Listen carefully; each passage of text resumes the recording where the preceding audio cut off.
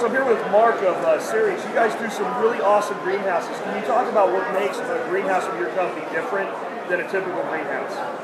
Well, thank you for asking that question. Our greenhouses are different than normal greenhouses that are usually all made out of glass or polycarbonate. They really have too much glazing. That doesn't work very well in the Rocky Mountain regions and other regions, but Rocky Mountain is one of our key markets.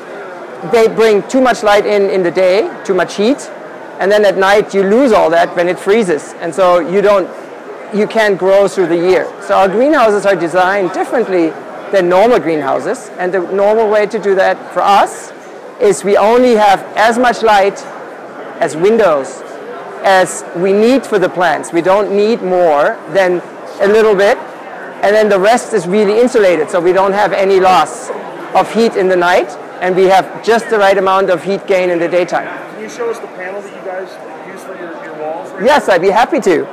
So our favorite building material is something that's very new, and you wouldn't find that really anywhere else. It's kind of a Lego system, so it's very easy to build. You can build a greenhouse in just a few hours. 2-3 hours is all you really need. It is called a SIPS panel, structurally insulated panel. It has in the inside polyurethane foam, which has an R7 per inch, so the total has R28. On the outside, it has a wonderful new material called magnesium oxide. It's a replacement for OSB, and it's completely water permeable. So it's a great thing to have on inside the greenhouse. Also fireproof, so if it ever gets a fire, it will not burn down. Awesome. And then you guys take the heat that's built up during the day and you store it for use at night with an air exchange system. How does that work? Wow, you have studied up on us. Yeah. So the easiest way to explain that is we call it the ground-to-air heat transfer system. So in the daytime, with our intense sun, we get high temperatures. Under the roof, it can get 100 degrees or more. We take this air, we bring it down into the soil, we heat the soil, store the energy, and cool the air. So you have cool air coming in, which is what the plants like. But the air got heated. At the beginning of the year, it may be 55 to 60 degrees. At the end of a summer, you're at 70 degrees. Now in the winter, what you do is you take the cool air that is going to be there, you bring it to the same place, you heat it up in the soil, and it comes back out at the 60 degrees or whatever the temperature of the soil is. If you do that, you can just get year-round growing with only the use of a fan, and those fans have roughly 60 watts power, which is just about the same as a light bulb is. Very cool. And real quick, I just want to let people get a look at, you got a little mobile one here you put together for people to see. I'm going to move around the front side of it. And I can show you the fan too. Okay. Just kind of talk about the windows real quick. I'm going to get back. The windows are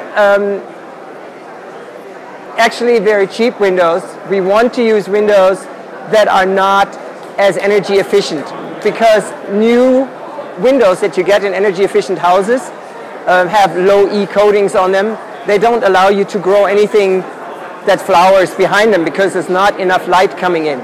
It looks like, for us, the visible light is good, but for plants, those windows are dead, they're black. So we use clear glass, which is a very, very simple, old-fashioned way to make that. They're double pane, argon filled, so they're kind of energy efficient, but they let all the energy come in. And I can show you on the inside, this GAT system, our energy storage device. Here it runs off a little battery.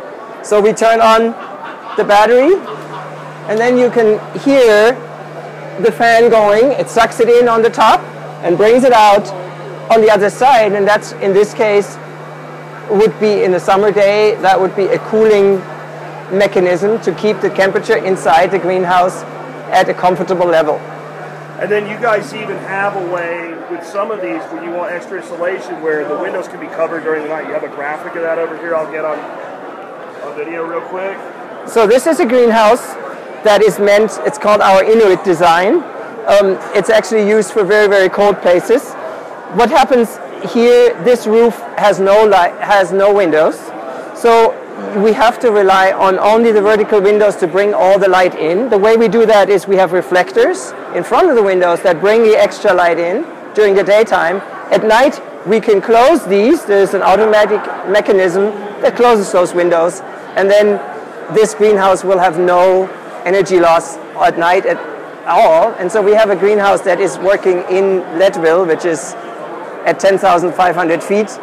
And last year they had 25 days of minus 25 and below, and they grew tomatoes in the middle of the winter without heating. Well, that's very cool. I appreciate you taking time to be with us today, and your website is located at?